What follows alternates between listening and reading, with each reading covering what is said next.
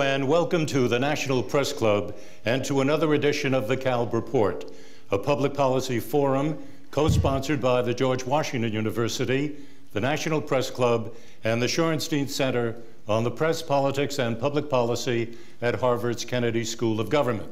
I'm Marvin Kalb, a senior fellow at the Shorenstein Center.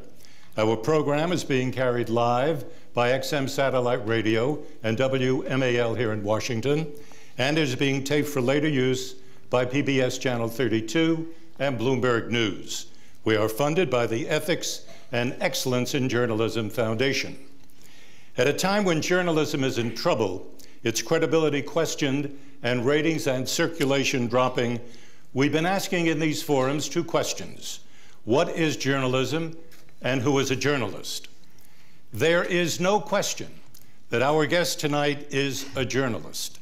And what she's been practicing for the past 28 years at the New York Times is journalism.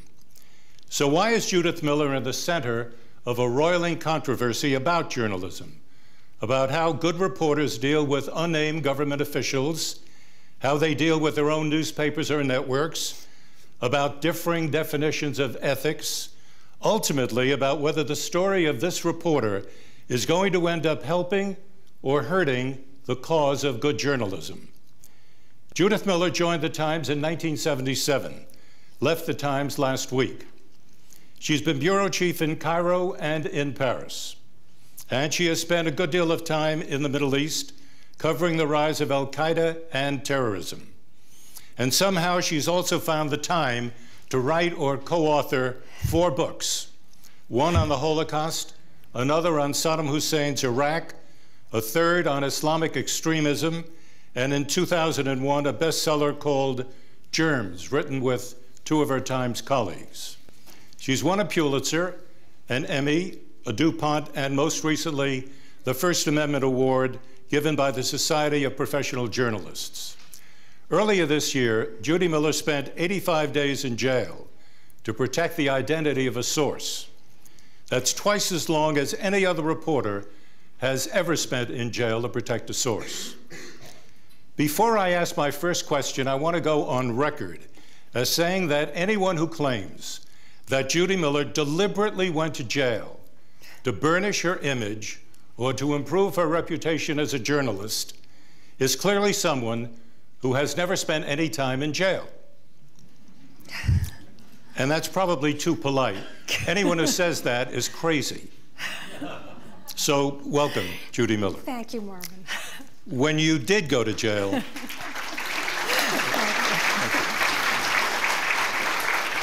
when you did go to jail, Judy, you were seen as a hero in the world of journalism.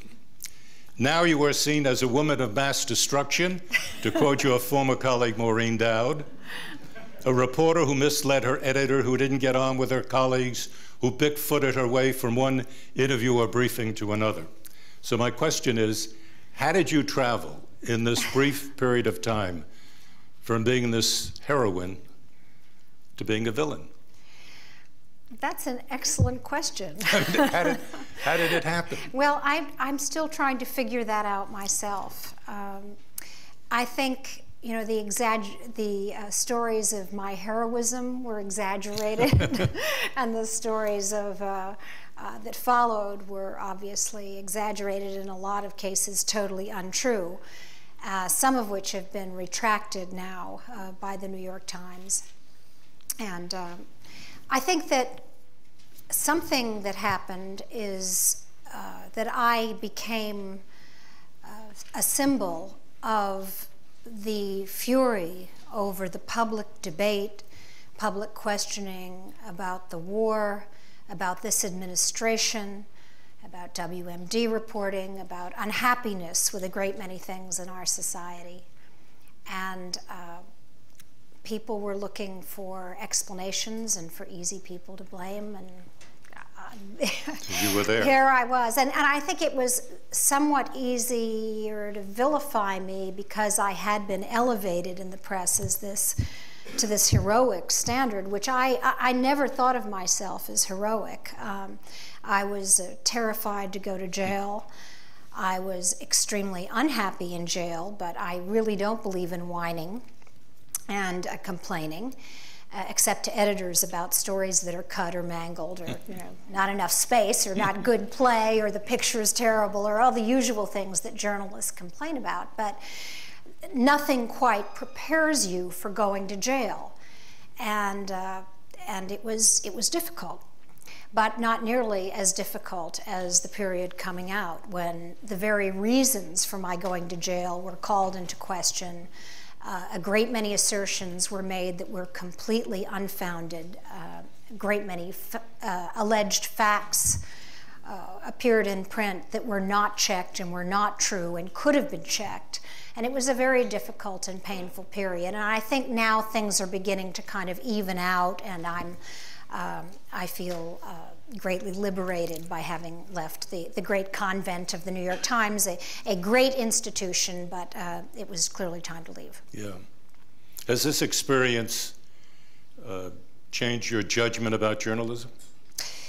No, it's made me ask a lot of questions about journalism. I mean, I never doubted for a moment once I got into this profession, as I'm sure you didn't, that this was a wonderful profession to be in. I mean, it's not one you should enter thinking you're going to make money or that you're going to have any job security, though I've had quite a lot of job security until recently.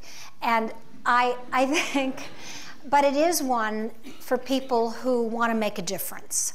I came from the Woodrow Wilson School of Public and International Affairs, way back in the Pleistocene at Princeton in 1972. And when I told the people at Woody Wilson that I wanted to be a journalist, they said, but that's not really public affairs, that's not public service. I think what's happened in the 30 years is that people have begun to realize that journalism is about public affairs. It's about the public's right to know and informing the public. But the way in which that's happening is changing so quickly now. And the internet and I'm not sure. I think this episode raises some questions about what's happening in our profession. Things appear on blogs that are picked up in the MSM, and a term I did not know before I went to jail, mainstream media. They are picked up on the blogs, they are first put out as theories or gossip, and they quickly become printed, published, broadcast fact, even if they happen to be completely untrue. And our business is changing. We are, as you said, under tremendous pressure. Papers are shrinking, the circulations are shrinking, advertising is shrinking, readers are dying, literally dying off. There's a whole new world opening up, a whole new way of transmitting information in blogs, but I'm not sure what the impact is on the quality of journalism and what Americans are going to know. Are we going to be better informed or less well informed because of this explosion of media? I mostly have questions. Well, in the beginning, there's always a kind of, there's a firestorm, and we really don't know. We're kind of in the middle of that. I hope that bloggers eventually will come to adopt some of the standards of mainstream media. I hope mainstream media becomes a little more adventurous. I hope for a kind of sorting out, but at the moment it's kind of it's chaotic out there, and it's also, I think, not a terrific service to the public. And in some ways it is, and in some ways it isn't. And you've been very gracious in your comments about the New York Times, but now it's just the two of us. Could you tell us? Could you tell us what this experience has meant to your judgment of the newspaper to which you devoted 28 years? Well, Joe Lelyveld, who was a great executive editor, once said to me when this WMD criticism was beginning, he said, you know, this is actually good, Judy, because every reporter ought to know what it's like to be unfairly criticized in the press. And I often thought of that as time went on, and this kind of, once again, firestorm built up over my reporting and other reports about WMD. I think you know, I've clearly learned a lot from it, but I think I was very surprised and obviously disappointed by the paper's, what the Newsweek called the war on Miller. And I was particularly taken back because I had never considered myself at war with my paper. And I was shocked by the message to the staff and all of the things, Maureen's column, and all of the things that happened. I'd had no advance warning. No one ever told me they were unhappy. It just kind of came out of the blue. On Wednesday, I was testifying on behalf of the New York Times as an individual, but still as a New York Times reporter for a federal shield law. And 2 days later, the message to the staff that Mr. Keller wrote circulated on email, and I opened up my email like everyone else and read it, and no one ever informed me that it was coming. So, but you know, it was a very painful and difficult moment. On the other hand, the paper has, Mr. Keller has now clarified his remarks. I might use the word apologized. The allegation that I misled an editor has been withdrawn, and tempers have cooled, and I have nothing but admiration for the institution of the Times. I will always think it's one of the great papers in this country, and I leave with no regrets and hoping that the Times maintains its extraordinary standards of journalism. Is it possible, Judy, that the fact that there was so little time between your defense up on Capitol Hill of a federal shield law and Keller's email to the entire staff, which did contain certain unflattering implications, that concealed a welling up of resentment and unhappiness about you that might have been sitting there for a period of time? Oh yes, I think that's true. Yeah, of course. That, you know, this all played on itself, and in this the bloggers also played a tremendous role. Accelerated the process. Accelerated the process, but you know, there are moments in every institution where institutions don't do the right thing by people. It happens in great networks. It happens in great newspapers, and when it happens, it's painful. But you know, you move on, and I had long felt a desire to want to express opinions that I was unable to express in the Times, and I believe firmly that reporters,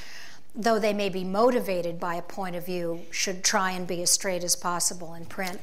So it was getting to be time to move on, and once I became the news, once I became the lightning rod, that really made it impossible for me to continue at a paper like the Times, because no New York Times reporter wants to be or should be the news. It just shouldn't happen. Tell me, we'll get back to this later, but how did you get into this business? Because I was a failed economics student. I was at the Woodrow Wilson School thinking of some kind of public service, and I had economics as a major.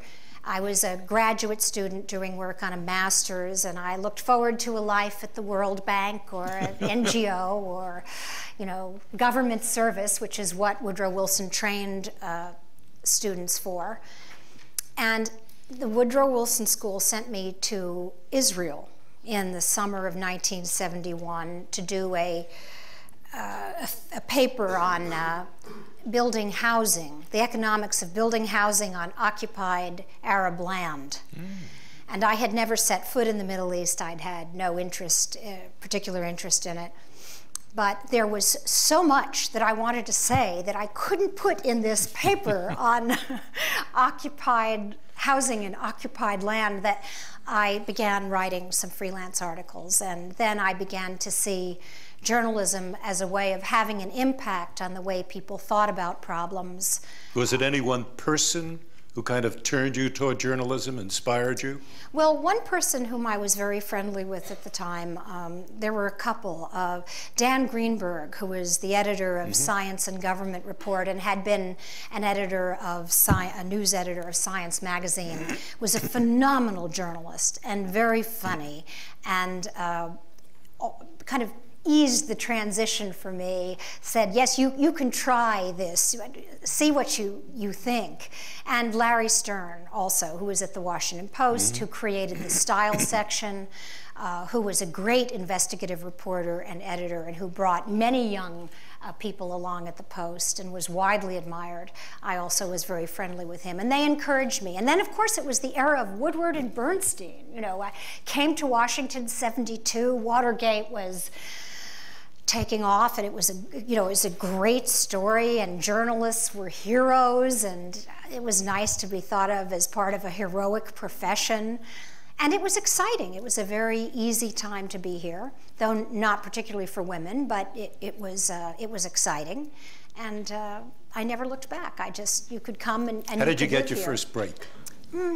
First break, probably those pushy elbows you've heard about. I think I was freelancing for WBAI. I had done some radio reports for them in New York, and when I went down to Washington, I joined their Washington bureau, and eventually somebody went on to a real job with real work and real paycheck, and I got that job. And then I became Irwin Knoll, who was the editor of the Progressive magazine, which was a left-of-center publication from Madison, Wisconsin.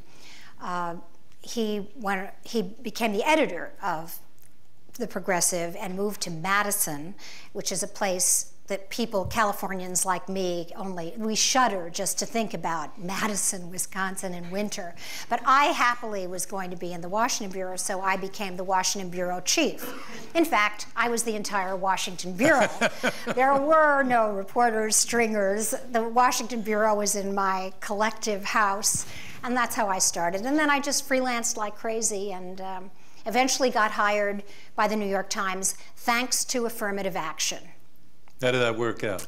The women of the New York Times sued the New York Times for discrimination, and the paper was desperately looking for, quote, qualified women. I was not qualified at the time, but they decided to hire me anyway. I had never worked for a daily newspaper. I got a job. Had you applied for the job? No, I was solicited.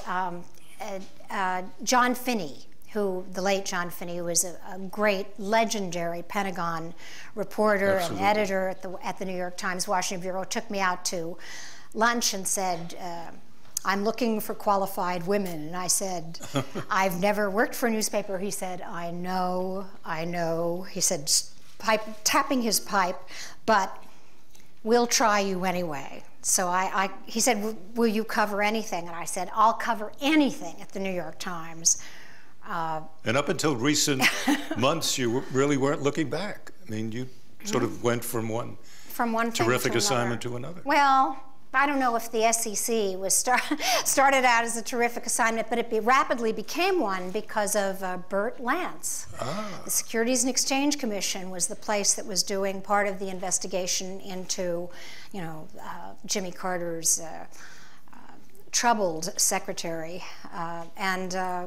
It was a great story and an investigative one, and I got to work with some extraordinary people in the Times Washington Bureau. Judy, tell us about your interest in the Middle East. You told us about going over there as a student and writing your paper. But as a journalist, what was your first immersion in Middle Eastern affairs? When did that happen? Under what circumstances? It actually happened in that summer. When I was over there, and in the subsequent summer when I went back, at that point I had started to freelance for National Public Radio. Yes, with this voice. It was not authoritative. I was terrible on tape. Awful. I popped my P's. I had a sibilant S. I knew I was always going to be a disaster in broadcasting. But I loved schlepping, this huge, at that point, huge tape recorder around with the large microphone that you would shove into someone's face. And I had the chutzpah, I don't know, there is no Arabic word for chutzpah, by the way, to go to Jordan and say I wanted to see King Hussein. And much to my surprise, he saw me, and we kind of hit it off, and I did several interviews with him and several reports from Jordan, and got very interested in subjects which were then not kind of hot topics like the growth of the right-wing settler movement in Israel.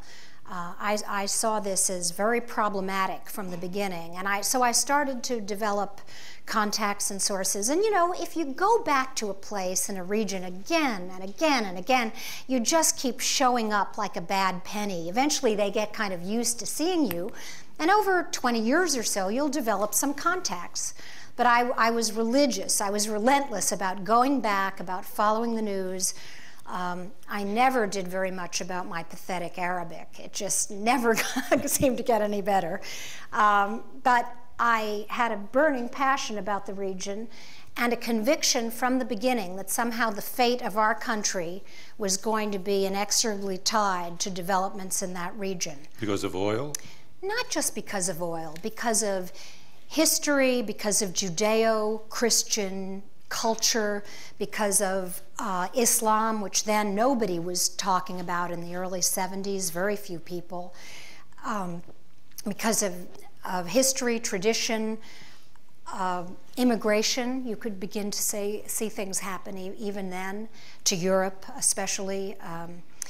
And I just felt that this was a region that Americans knew all too little about and that wasn't being very well covered. I mean, because yes, people would rush in when there was a riot on the West Bank or when an event, an assassination, but in general, the underlying trends weren't being well covered, so I wanted to write about those. When was the first time you went to Iraq? Oh, 1976, and my luggage was stolen. And it was part of a congressional delegation, and that got my attention. Because, you know, in most countries, when you travel with senators as part of an entourage, your luggage doesn't get stolen. The secret police ensure that someone else's bags get stolen. But mine were. So the next stage of the trip was Saudi Arabia, and I remember that the King's tailor had to make me something to wear because I couldn't wear the jeans that I had on in Saudi Arabia. I had to wear something more suitable for a woman, even traveling with senators. It was Jim Aberesk, Senator Aberesk, and I think George McGovern was on that trip. And it was a fascinating trip. But Iraq, even then, was I mean, I remember being impressed by the enormous discipline of the Iraqis, by Saddam Hussein, who was then a kind of young and up-and-coming Iraqi politician. Did you meet him? I did not ever meet him or interview him. He did not like journalists even then. But I kept going back to Iraq year after year. It was wealthy, it had an educated population, it fancied itself the center of the Arab world, though every country in the Arab world thinks of itself as the center of the Arab world. But this is one that really was, historically, culturally, economically. So Did I was read right important. that you had been jailed? Yeah, I was thrown in jail for a day. For a day? For a day, yes. That was my last trip. Yes, that was not a good trip. When was this? Gosh, it was during the Iran-Iraq war. I had rushed out to take pictures and to see perhaps what was a Scud missile had landed quite close to where I was having lunch, an embassy where I was having lunch. And at that point, there was a burning question in American intelligence: did Iran have Scud C missiles? And here one had landed kind of at my doorstep. So I abandoned my curry lunch, and the diplomat and I went racing out with another journalist named David Blundy, who was he was later killed in El Salvador. And Blundy and I were taking pictures and running around the site, and you know, who knew what a Scud C hole looked like? I mean, I wouldn't have known a missile from a rocket but the taking of pictures was illegal. And so, fortunately, the diplomat took our cameras, and I was only left with a camera that had very benign pictures of a state-sponsored tour to the front, and that's what enabled me to get out of jail. But it was frightening, because you you don't exactly get a call to your lawyer in an Iraqi jail, even if you're an American journalist. And at that point, I smoked a great deal, like most of the Middle Eastern press corps, and we ran out of the cigarettes about halfway through my stay in jail. And at one point, David Blundy pushed me against the bars and said, he didn't speak Arabic, but he said, "Do you have cigarettes? Take the woman." I said, "Thank you, David, I will get even with you." And I did. When we went to the Sudan together on the next trip, I scheduled only breakfast meetings, and David Blundy hated breakfast, so I got even. Tell me, when did you develop a strong attitude toward Iraq, the Iraqi government, Saddam Hussein? When did that develop? Over time.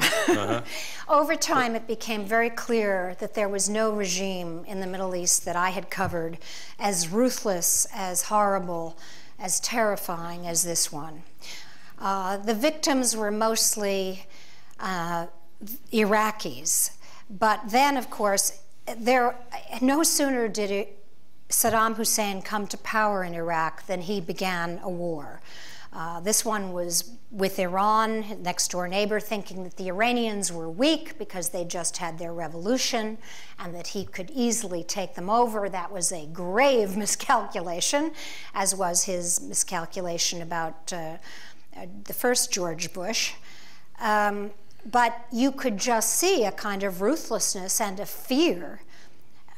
The fear, I can't begin to tell you how frightened Iraqis were. It was the only country where I felt really guilty about showing up and trying to ask people questions, because they would almost tremble, because anything you did that wasn't, the minder was always there with you. You could get away, but you were usually watched by other people, because there were about 7 different intelligence services spying on you, spying on one another.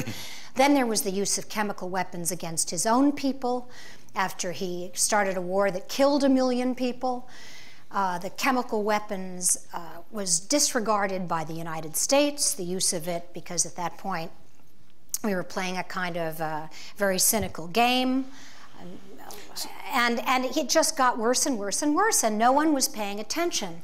I remember writing a front page, a cover piece for the magazine on Halabja and the genocide campaign, Anfal. And Warren Hogue, who was then the editor of the magazine and is now the UN correspondent, said, "I'm going to put this on the cover." I had gotten a hold of a cache of Iraqi defense documents that documented the genocide, the systematic slaughter of the Kurds in the north. And I had traveled through the north, and I watched them begin to unearth graves, mass graves. And this stuff just stays with you.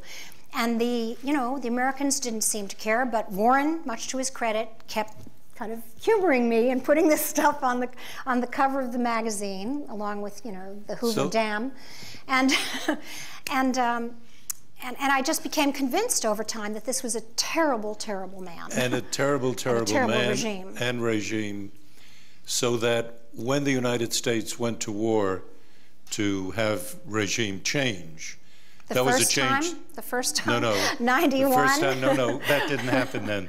But in the war in 2003, that was a war that you supported then, because I never supported it in print. I never wrote No, I don't the mean story. that. I mean, given your attitude toward Iraq, the idea of getting rid of Saddam Hussein was something that appealed to me. Definitely appealed to you. I thought how wonderful it would be for these people who were educated and had a strong middle class to be able to have a chance at decent government.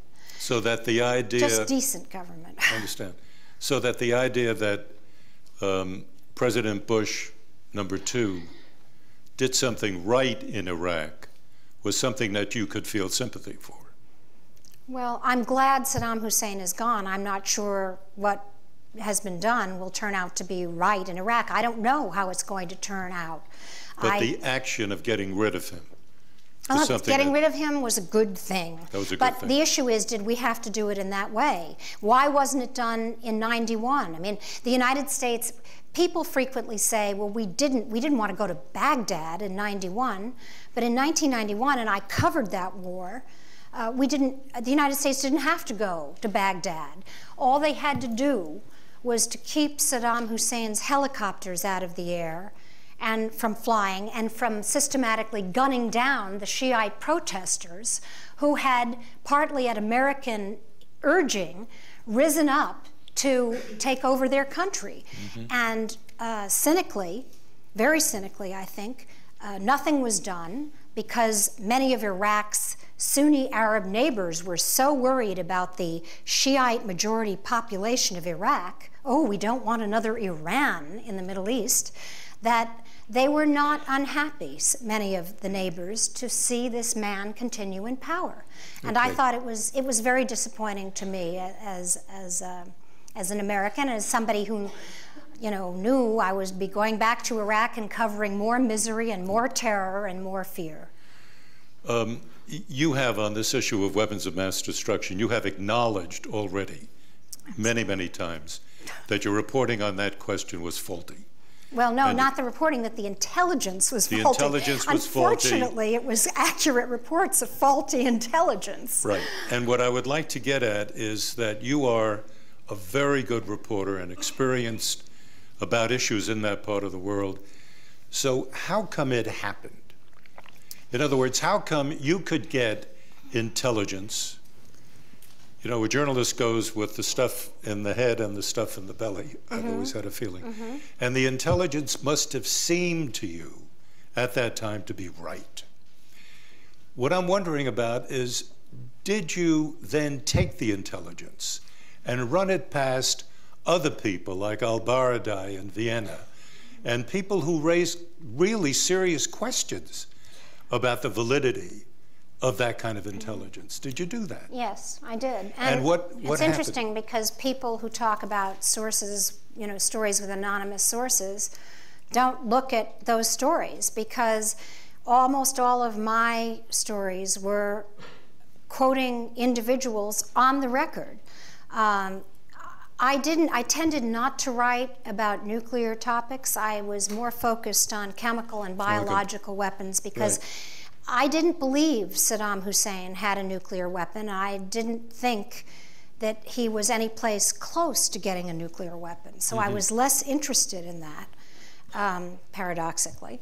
But I was focused on biological and chemical weapons, and when I would get these reports, I would try and vet them both with outside experts like David Albright or Gary Same. Well, I guess at that point Gary was still in the government, but outside, you know, the kind of weapons wonks. And I would also try and run them by the United Nations. What did the inspectors think? Because they had much better information, oftentimes, than the U.S. government.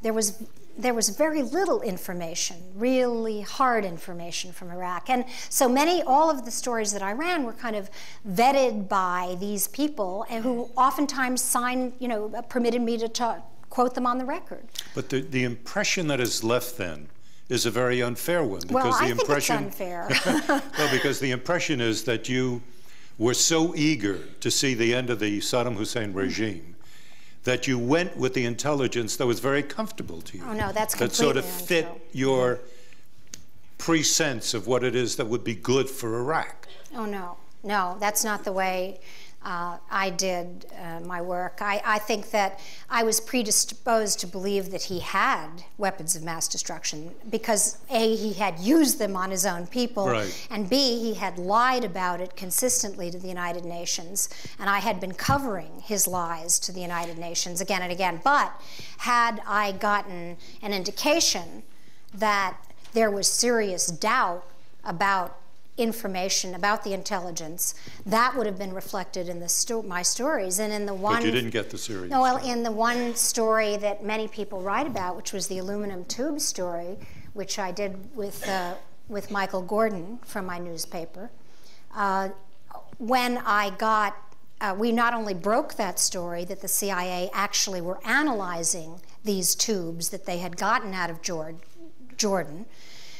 We broke that story, and then when I got sense, I was told that they, not so fast. There's a debate about the purpose of these tubes, whether or not they're for a nuclear program or for non-nuclear purposes. I wrote that too. Now, the second story did not appear on the front page, but I think, as every journalism student in this room knows, reporters don't determine where their stories go. And the other thing is that the reference to the debate was lower down in the piece than I think I would have liked, or it should have been. I would have changed that now. If I'd look back at my own reporting, I'd say I would have made the debate the lead. But the fact of the matter is, both the existence of the tubes and the debate about the tubes first appeared in the New York Times. And a year later, when the editor of the New York Times wrote an editor's note, I think in the spring of 2004. Bill Keller. Bill Keller wrote, he said that the paper should have, quote, reflected greater editorial and repertorial skepticism, which to me, as I read that, seemed to be an indirect way, though we didn't mention your name, an indirect way of criticizing you for lacking that kind of skepticism. He criticized the 6 people whose work was cited in those stories, and through that, and I objected to the editor's note, but I said nothing because I was a New York Times reporter, and I thought it was more important, rather than write apologies, what I wanted to do was go out and do the reporting that would tell people, how was this intelligence wrong? Why was it wrong? How did it get to us? Did we not do a good enough job, or was the intelligence distorted deliberately? Was it just flat out wrong? Were there bureaucratic wars? Were there defectors paid off by people to present this material? I wanted an in-depth series of stories about this. And the Times, when you went, who did you go to on the Times to recommend this? I'd rather not talk about that, even though I'm gone. But I can say I made my views known. No, but Jill Abramson has been quoted. Well, that's only on one story. On one story. Yeah.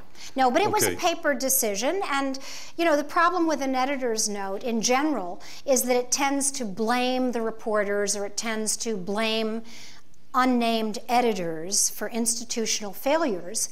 But what I think journalism is about is it's the first take of history. So if you get it wrong the first time, you go out and you do it again, and you do it again, and you get more information and more information until you come to an approximation of the truth.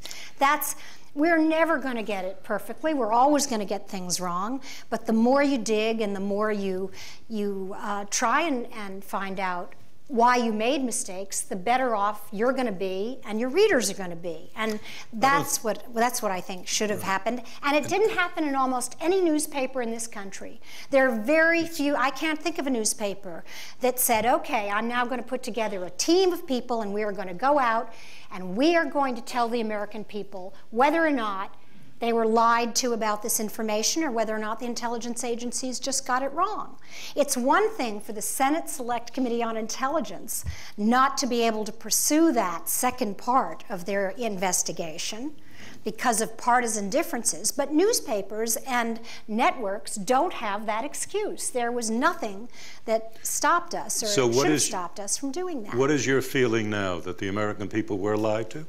I don't know. You know what? I don't know. I haven't done the reporting. I'd love to do the reporting. Let me ask this question, which interests me from a peculiar point of view, I guess. Last week when you did the Larry King interview, I noticed that when you were talking about Ahmed Chalabi, who is the Deputy Prime Minister of Iraq now and was the head of an Iraqi exile group in London, and I assume was one of your key sources. No. Quoted on the record in about 3 or 4 stories. Okay. When I say it's, why am I asking you this question? You referred to him in Larry King 2 or 3 times as Dr. Chalabi. Now, he does have a PhD from the University of Chicago, I understand that. But that kind of honorific you didn't give to other people you were talking about on the program. I don't think Bill Keller is a doctor. No. I mean, if somebody likes to be referred to in that way, I mean, now I would guess I would call him Deputy Prime Minister Chalabi, a consistently underestimated force in Iraq, both when he was in the opposition, and now. You may like him, you may dislike him, you may think he's a liar, you may think he's a cheat, but the guy has staying power. I remember when some people from the intelligence community said to me, he was a Savile Row suit. He wouldn't last 2 minutes in Iraq. Well, you know, he's still there. And now he's Deputy Prime Minister. He says he wants to run the country. I think he stands a chance at it. He had to be received here. You know, he's somebody you have to cover no matter what you think of him. And I think the fact that people are kind of dug in on him it doesn't help understand who he is and how he operates. Okay. And his... You went to jail for 85 days to protect the identity of a source. That's Louis Libby, now indicted by the prosecutor. The trial probably coming up next year. I know the principle that you were trying to protect, that you protect a source. But I've always been wondering, why did you feel, I understand the principle, but why did you feel the need to protect him? I mean, he's a big boy. I mean, he was giving you stuff that he felt was in his interest or the interest of the administration. Unlike every politician in Washington. Unlike every politician in Washington. Who leaks information because they want you to write something for a political viewpoint. Right. So why did you feel the need to the point of going to jail to protect him?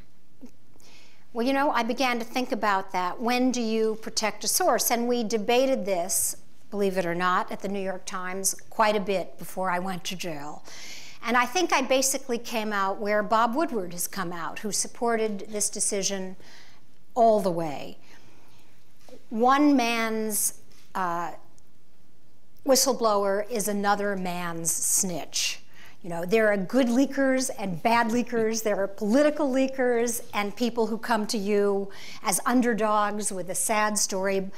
But the challenge for us as journalists is to get them to come to us. You know, you have to encourage a free flow of information by those who have a story to tell of government malfeasance and those who are in government who have a minority viewpoint that may not be expressed, from even the powerful who want to tell you how a decision was really made, but their bosses don't want you to do it or do want you to do it, but they don't want to take credit for it. You have to balance all of those different kinds of information. Or they may be telling you things to mislead you. Exactly.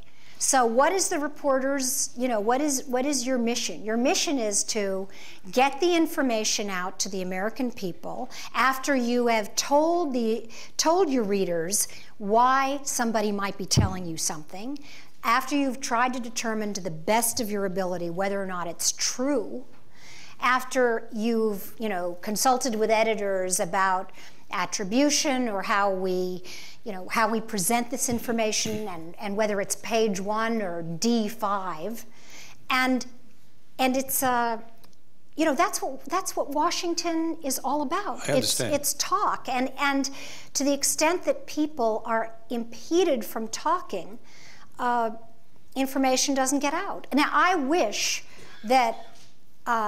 And here I have to be I can't discuss Mr. Libby because I might be a witness in this trial, and that's okay. a serious constraint on what I can say and not say. But, you know, I wish we'd had a classic whistleblower's case here. But everyone knew from the beginning that it wasn't. And yet we still made the decision that this was a, quote, good faith source to whom a pledge of confidentiality had been made, and that if we didn't honor that pledge, we would be at fault. And when you deal with Libby, or with a source like Libby, do you actually literally say, I hereby give you this pledge of confidentiality? Well, or is it assumed? No, it's never, with me, I don't know how other journalists operate. With me, it's never assumed. You are explicit in your statement. Most of the times, a senior government official, especially in this administration, will demand it. or he just, or she won't talk to you. Okay, now one thing that I've got to ask you about is this attribution of Libby as the former Hill staffer. Now you've explained, again, many times since you've been out of prison, that you never intended, it was never in the cards, in fact, that you would ever use that ID. You acquired information with the use of that deal that you struck with Libby. And you said that if you were actually going to use the information, then you would go back to him and renegotiate the deal. Or I'd never go back to him at all, and I'd just get someone else to put it on the record. On the record. Or, I mean, there are a lot of different ways of handling this kind of situation. It sounds to any number of people who've been in similar situations that so unnecessary. Why put that extra step into the process? You know, I'll tell you why, because when somebody says, when you're used to identifying someone as a senior administration official, and all of a sudden he starts talking and saying something interesting, and then he says, you know, for the purposes of this part of the conversation, I'd like to be referred to as a former Hill staffer. Kind of sends you a little signal. It sends you a little signal that there's something interesting about to happen here, and you want to know what it is. What's sensitive about this? You know, why was this? And once again, I can't go beyond this. I just knew that I wanted to hear it. But the proof is in the pudding. I didn't write a story. I never gave him that kind of an attribution. And in 28 years at the paper, I have never been accused by anyone of misattribution of sources. It just has never happened because it's too important in terms of being honest with the reader. You have to tell readers where information is coming from. And yeah, we have gotten, you know, I think we as journalists have gotten a little sloppy about that, but I have to say this, Marvin, in the national security world and intelligence reporting, you're sitting down with people who take polygraphs every 3 months, every 6 months, and almost every question begins with, have you spoken to a journalist? That's one of the first questions. So you are speaking with people who, even the act of speaking with me is something that could get them fired. It's hard to work in an area like that. And you really have to be creative about how you get people to talk. I mean, things have changed so dramatically. I mean, my hours changed. I used to call people at their offices. No more. I never called almost anyone in the Bush administration at their offices. It was all at home. All meeting them for a cup of coffee outside of the White House or outside of the State Department or outside of the DIA because you couldn't be on their logbooks. You don't exist. We've never had this conversation. These are the normal rules of intelligence and national security reporting. It's the hardest kind of reporting, I think, to do.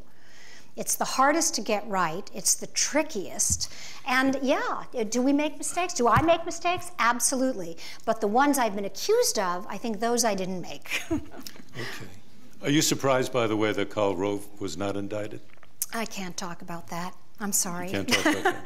I'm afraid I'm going to be so boring on the subject of Valerie Plame and Joe Wilson and the entire affair. How do you feel about the prospect of being a witness in a criminal trial? Really, truly terrible.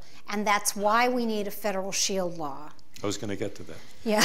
But the really, truly terrible, explain that in a broader context. Go beyond Judy Miller and talk about the idea of reporters now in the environment that you very eloquently described a moment ago, being in a position where they could well be called as witnesses now. What does that do to reporting? For the prosecution. It puts us in a very difficult situation, and it was part of the reason that I fought so hard not to reveal a source unless I was totally convinced that this source honestly wanted me to testify. Because I had a feeling that we all knew. Matt Cooper knew, Tim Russert knew, every journalist, every one of the 5 of us who cooperated, and we don't know what Bob Novak has done, but you know, everyone who cooperated knew that it could end up with our being a source, a witness in a trial, and that's a But terrible what is the? thing. Explain to me why that is so terrible. Because journalists in general don't want to be, any more than we want to be the news, we don't want to be an arm of law enforcement. We are citizens, however. And once again, I'm probably, you know, a maverick here in my profession a little, but I never believed that journalists, and I still do not believe, that we have an absolute privilege, an absolute right to protect sources. There are situations when journalists simply have to cooperate with law enforcement. But do you know that when you're sitting there with a source? You don't know that in the beginning, which is what makes this process so dangerous and treacherous. You don't know. I mean, when I initially, I don't think I can talk about this. What I can say is that when you're in an interview, you don't know at the beginning if what you're going to hear is going to wind up on D25 or not at all, or going to be front page news. You have no idea that a slip of the tongue or a parenthetical remark could become the subject of a special prosecutor's investigation. I mean, this seems so important now. People say, how can she not remember? How can she not remember? I was worried about little things like, was the intelligence slanted? I've just spent 3 months hunting for WMD in Iraq. Why didn't I find anything? You know, what went wrong? Were we lied to? I was not particularly interested in whether or not somebody went to Niger and to investigate part of a nuclear program, which I wasn't even sure was very serious or worth worrying. It just wasn't important. When I began. You were focused on another aspect of the story. I was focused on the question that I wrote in my first-person account of my grand jury testimony: was the intelligence slanted? That was the first question in my notes to ask Mr. Libby. But now, if there were a federal shield law, would I have been covered by it? Would you have been covered, was my question. Well, under the terrific proposal that is now being considered by the Congress, I might very well have been covered, because would that cover national security issues? It exempted from the privilege, and by the way, I don't think it's a reporter's privilege, it's a source's privilege. It's the Public's Right to Know Protection Act. But the only exemption in the current draft of the legislation is for information that would pose an imminent threat to national security.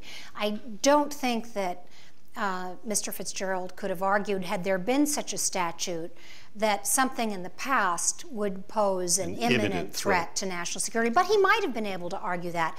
I fear we may see this play out in the current investigation, or the calls for an investigation into the extraordinarily good story by Dana Priest of the Washington Post about the existence of secret facilities in Eastern Europe. Explain how that might play out. Well, the CIA has already complained to the Justice Department about the unauthorized leak of classified information that it claims puts American assets and intelligence sources and methods at risk. There will be an investigation, undoubtedly, I fear, and Dana Priest may find herself in the same position that the five of us were in with respect to the Plain Wilson investigation. Dana Priest sourced her story by saying U.S. and foreign sources. Yes, she did. So that the Congress or the Department of Justice would be looking into the U.S. officials. Yes. Why do you think the Congress would want to look into the leaking of that information, if that's what it was, to the reporter, and not the fact itself about CIA-run governed prisons? Excellent question. It is a sign of the times. You know, it is a sign of of our times. Let's beat up on the media. Let's go after the media rather than ask the deeper, more fundamental questions. You know, this notion. I mean, yeah, it's never pleasant to have the stories you got wrong thrown up in your face, but hey, you know, my byline was on those stories. I'm responsible for the fact that they were wrong. I've never dodged that. But you got to ask yourself, isn't the fact that the intelligence may have been just totally flat out wrong, shouldn't that be of equal concern to the U.S. Congress about because if that information was wrong, when all of the resources were focused on Iraq, what do we really know about Iran or about Syria or about Al-Qaeda and their efforts to acquire WMD? I mean, it raises the most profound questions about how safe we are, and yet you can't seem to get much journalistic or congressional interest in that broad, essential failure of intelligence, which I just find worrying every day. I mean, I live in New York. You know, New York's a prime target. You guys are here in Washington, prime target number 2. LA, prime target number 3. I mean, people should be worried about the kinds of spycraft that we saw finally written about in these extraordinary reports that have been done that nobody's read. I mean, read the Rob Silberman report on intelligence and WMD. It'll make your hair stand on end. And yet you can't get a debate going about that. It's much easier to say, oh, you know, these stories were wrong. We were lied our way into a war. I really believe, Marvin, George Bush would have gone to war without Judy Miller and without the Judy Miller stories. And he would have gone to war without the New York Times endorsing the war and other newspapers throughout the country. Why? Because he wanted to go to war in Iraq. Because, you know, I mean, that's pretty clear. We don't know. We still don't know. We've read Bob Woodward's excellent book. We've read a lot of different interpretations. But, you know, the administration says after 9/11, were we willing to take the chance that Saddam still had this stuff and that it could wind up transported to our shores? There is the slight possibility, which half of America won't give this administration any credit for, there's a slight possibility that they really did see Iraq as a kind of threat to American allies and to the United States.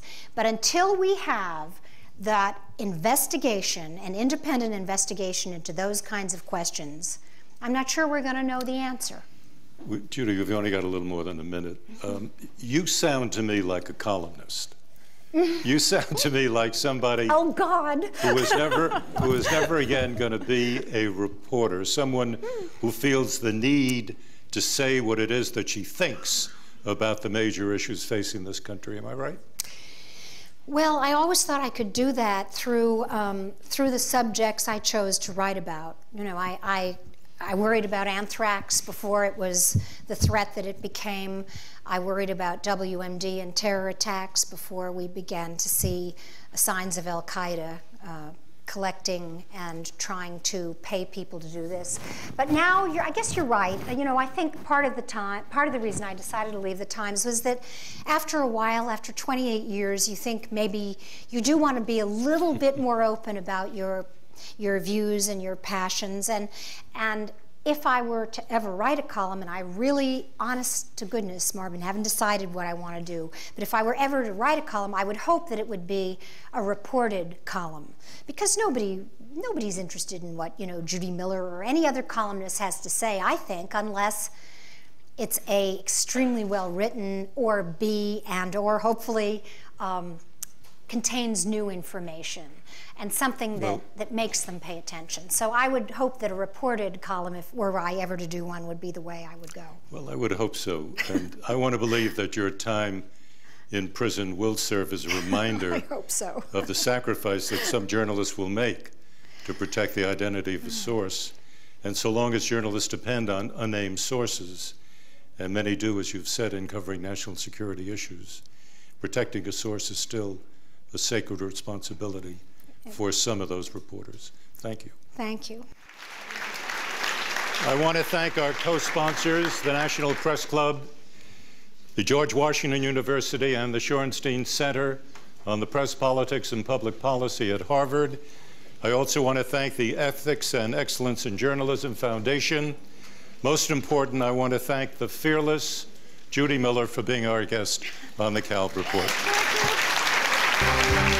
Good night and good luck.